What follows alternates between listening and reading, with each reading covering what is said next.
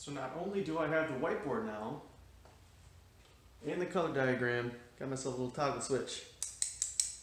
So this is gonna be my bypass switch for the key, so I don't have to keep jumping wires. It's just gonna be cleaner, less of a hazard when I'm going to test it.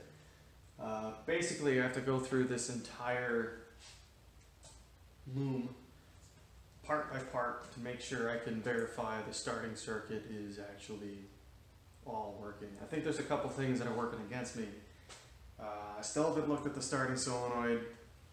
I still haven't even looked at the clutch switch, and I have no idea if this thing's even in neutral. So there's a bunch of things that you need to do in order to start a motorcycle that I didn't really even try last time. So I'm going to go through those one by one, mark them on this beautiful whiteboard, and hopefully we can make some progress. Step one is going to be installing this switch in here somewhere. I'm not going to be using this ignition switch anymore because I'm going to be getting a different key, and I'm hoping that when I do, it'll come with a different plug. So I'm just going to snip this guy off, plug it in, and go to town.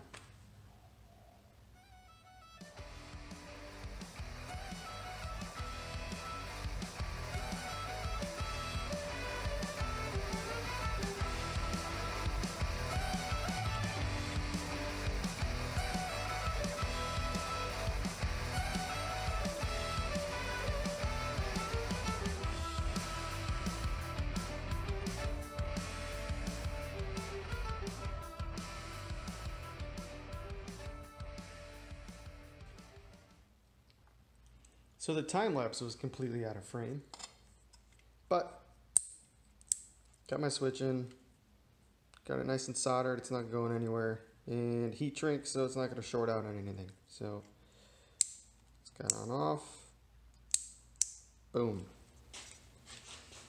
The starting circuit on this model consists of starting motor, starter relay, starter cutout relay, and the starting circuit cut-off relay. If the engine stop switch and the main switch are both on, the starter motor can operate if A, the transmission is in neutral, so the neutral switch, or B, the clutch lever is pulled into the handlebar and the side stand is up. So that's the clutch switch and the side stand switch. So let's go with the least amount of variables here. Make sure this thing is in neutral, turn on all the switches, and we'll see. Battery's in. Is it neutral? Let's see. Seems to be, unless there's no chain on there, but should be in neutral. So it's been in neutral this whole time, so I don't think this is going to work. But switch.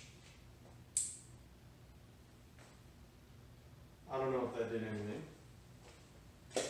Here's our main switch dangling up here. Oh, we got brake lights.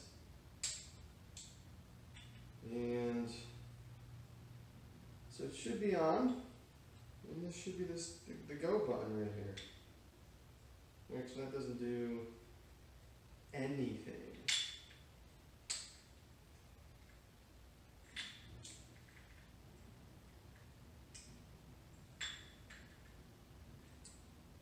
Oil level switch is coming on, although I don't have my neutral light.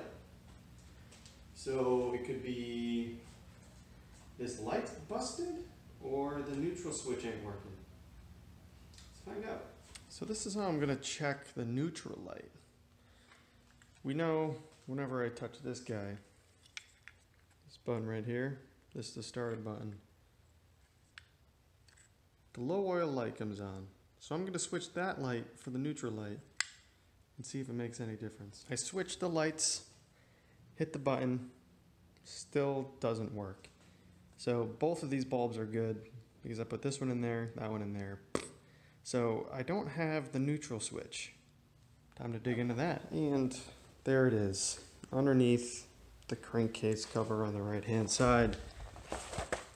Here we we are, and look how clean it is down here. In fact, it isn't clean at all, but there's your switch right in there. So gotta pull that guy out, and I don't know, look at it.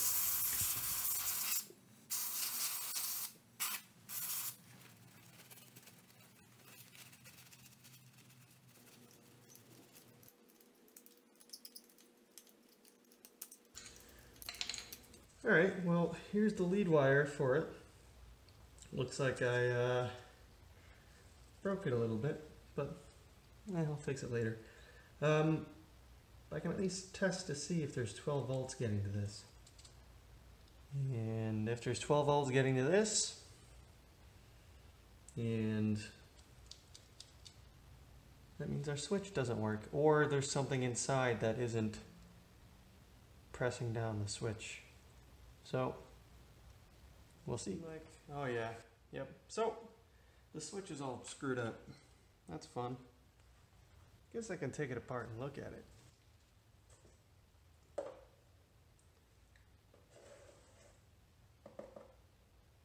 Yeah.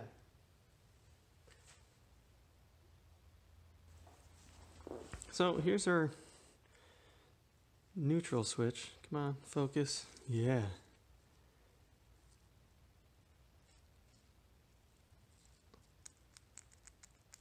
Sounds kind of crunchy. So maybe we'll clean that out and then check continuity across it. It should just be positive up top, and I think it just grounds through the case. We'll see.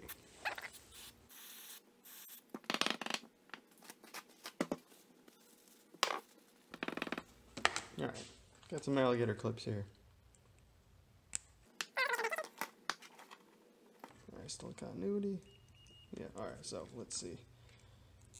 Nothing across there, nothing on that. Touch the switching.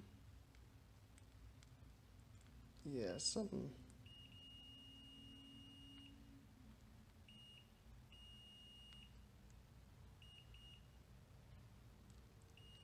Yeah, whatever it is intermittent. So this thing might be faulty. I'm actually wondering if I can just totally jump this circuit out and see if I'll get, number one, the neutral switch, number two, if I can get the thing to scoot over. Now I just drained all the oil out of it, but we'll see if it works. Let's get this guy back on there so we at least know which lights we're looking at.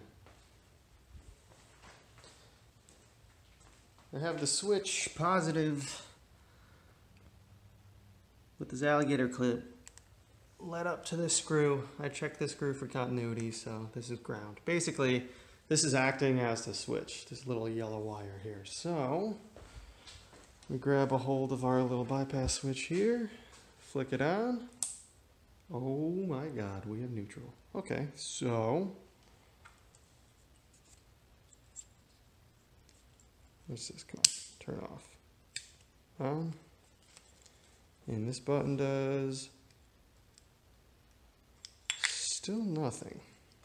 We're getting close. We have a bad neutral switch.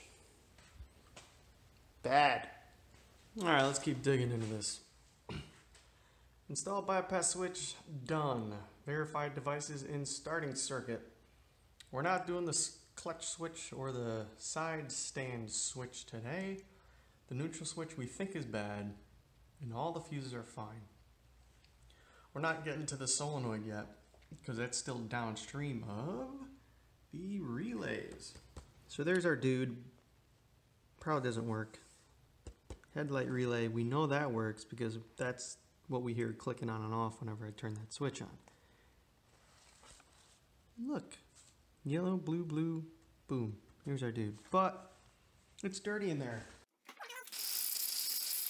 We gotta see if we even have voltage.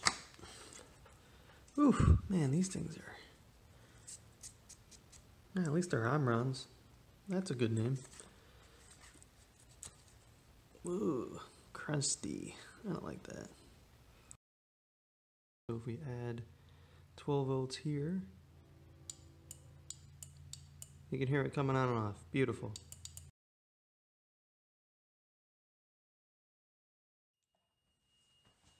Alright, that's annoying as hell, but should turn off once I turn this relay on.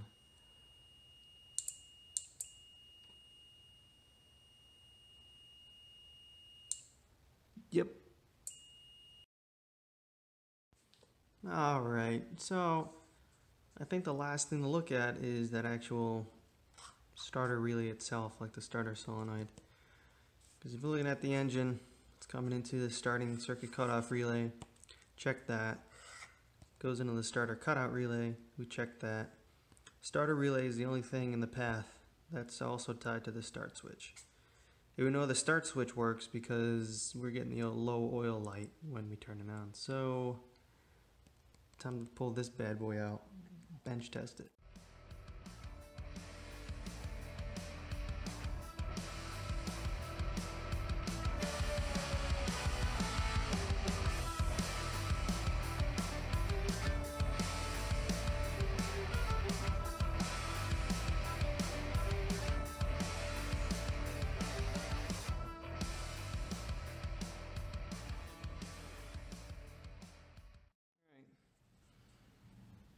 Here we are.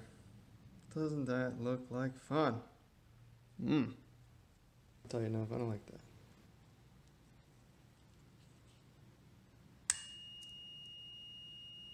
.4 ohms. Alright. That works. Now I'm out of ideas. It's gotta be something else. Alright, let's get this guy installed again, and at least we know it works. So that's good. We don't need to get another one.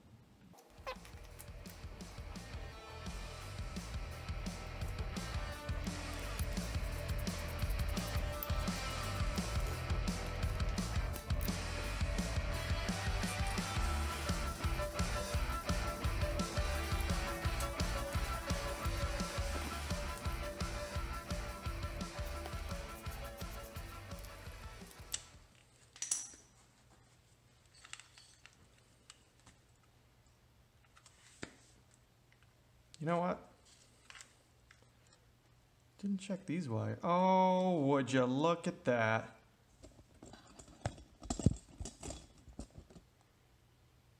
You know what? I'm mad. I'm mad. You know, I'm used to working backwards from problems, and on this one I worked forwards. Forwards meaning I worked from the battery to the device, instead of working from the device back towards the battery. I'm mad. It's a freaking wire. So, okay. I can fix that. Now let's see if the actual starter works.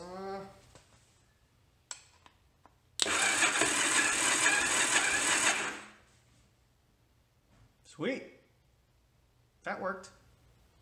It turns over, which means the engine isn't seized. That's good news. I have a loose wire. That's annoying, but that's what you get when you're working on electrical systems. So, need a neutral switch, need to fix that wire, then hopefully the whole starting electrical system should be fine. Then we can start digging into the rest of this guy. Gonna have to get into that fuel tank.